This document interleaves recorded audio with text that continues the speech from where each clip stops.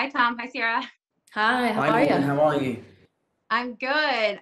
Both of your performances in this is just outstanding. I mean, there's some really dark elements to this movie, but it was such an enjoyable watch, even though there were some really hard things to look at. Tom, you said that you are so proud of this movie. What made this experience so special for you? Oh, loads of things. I mean, from the workload and from how hard we both pushed ourselves and what we achieved.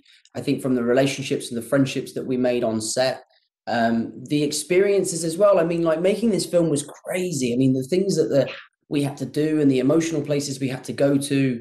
Um, it was an incredible experience and one that I look back on so fondly. If I ever watch the film, I kind of look at it and I'm like, I can't believe we actually did that.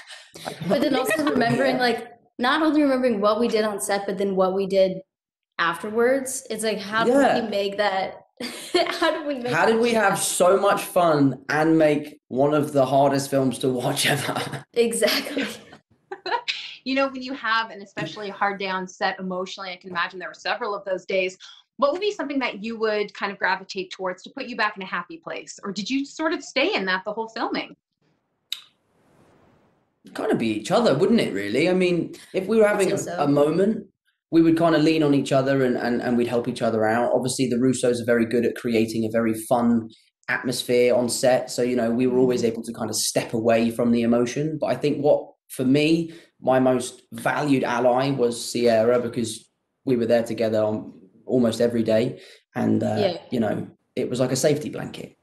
Yeah, I Yeah. also feel like, you were the other person on set who knew exactly what I was going through and like where we Mm, had to be. So it was nice to have that, and know that the yeah. other person there was going to support you through all of it. But also, I feel like the brothers really prioritized family time, I guess I would call it, Mm, going out for dinners afterwards, ways to Yeah. decompress, but also keeping a sort of light tone on set so that we could come up for a breath of air, once we called cut.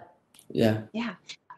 Sarah, what is it about Tom? His character doesn't always make the best decisions, but what is it about Tom that makes him so darn charming throughout all of this, even during the dark moments? Yeah, Sierra, why am I so darn charming?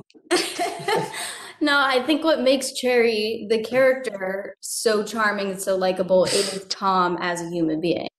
Like that's what it is, and which is obviously why the brothers brought you onto it because they're smart and they recognize that it's like it's impossible to not like Tom. You just have the biggest heart of Oh, anyone I've ever met. Not to make it weird, via Zoom after. it's not weird. My heart is beating.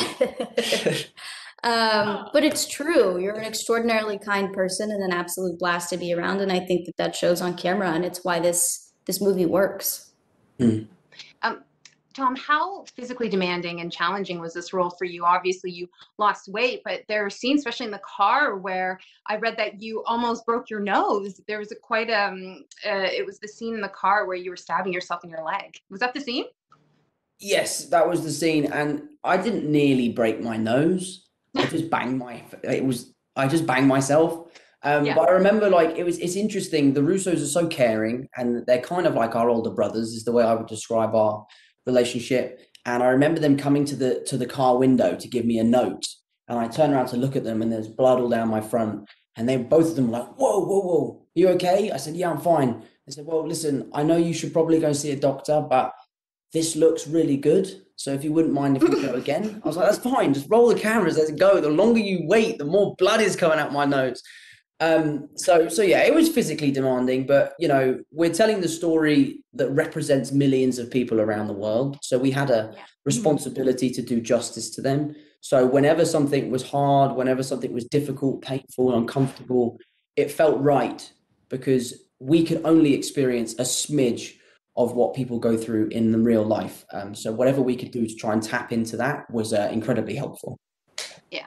Tom, I have to ask, I know you've already said this, Tobey Maguire, Andrew Garfield are not in Spider-Man 3, but is there a chance you just didn't see a part of the script? They left something out.